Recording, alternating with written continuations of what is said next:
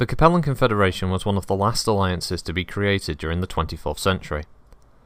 It was formed from the wreckage of the Capellan Commonalty in July of 2366 as a temporary measure to defend those states against the Davian incursion.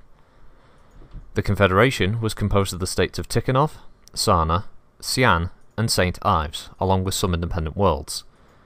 To lead them through the crisis, the member states selected Duke Franco Liao, the ruler of a small, water-poor mining world that bore his surname. An astute politician, Franco Liao presented himself to the leaders of the other states as a man who had only their best interests of heart, and not one interested in maintaining dictatorial power. Once in control, however, Franco ruthlessly held on to the power for himself and for his family. Franco's heirs were soon entrenched as hereditary rulers of the Confederation. They achieved this by shrewdly playing on the fears of each member state, gradually infiltrating each opposing royal household with members of their own prolific brood. Descendants of family Liao eventually took over the ducal thrones of Xi'an, Chrism, and 7 other worlds, thus assuming their continued rule. From the earliest days, the Capellans have battled with their neighbours, the Free Worlds League.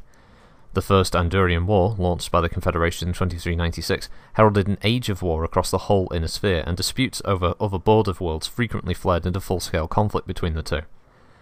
The Capellan forces usually came out on the short end, a pattern that repeated across many centuries. It was Chancellor Alicia Liao who proposed the Ares Conventions in 2412 after the Tintavel massacre. These conventions sought to protect civilians and property from the ravages of modern warfare.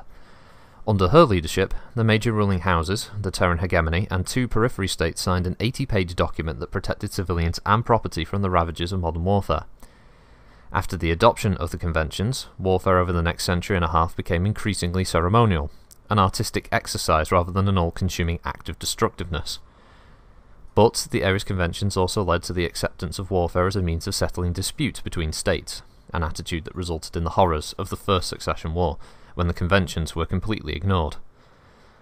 Since the start of the Succession Wars in 2786, the Confederation has lost almost 3/4 of its original territories and most of its most valuable systems to House Davian and House Marek.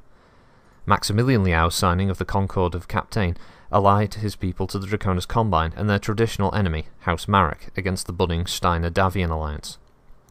But Chancellor Liao's aborted Operation Doppelganger to substitute a clone for Hansa Davian resulted in Hansa Davian turning most of his military might against the Confederation, rather than against Kurita during the Fourth Succession War.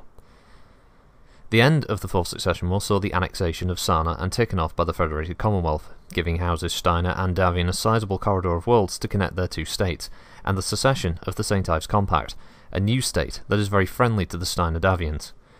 Chancellor Liao was driven mad and subsequently committed suicide. The mantle of the Shattered Realm fell to his daughter, Romano Liao. Yet, Romano Liao managed to forge the remains of the Capellan Confederation into a rock-solid core of fanatic warriors willing to die rather than lose any more Confederation territory to the Marek or Davian devils. Their remarkable defence against attacks by the Andurian and Canopus forces just a year after being defeated by Hansa's forces were proof of this. The Inner Sphere has left the Capellans alone since then, and even during the clan invasion most house leaders breathed a sigh of relief when Romano refused to aid in the defence.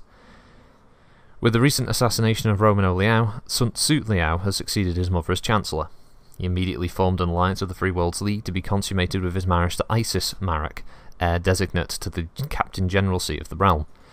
The combination of the Marek industrial base joined to the power lust of the Liaos has given many house leaders pause. They cannot help but wonder if this union between the 2 great houses will bring sweeping changes, like the interstellar war that accompanied the famous Steiner and Davian marriages over 20 years prior.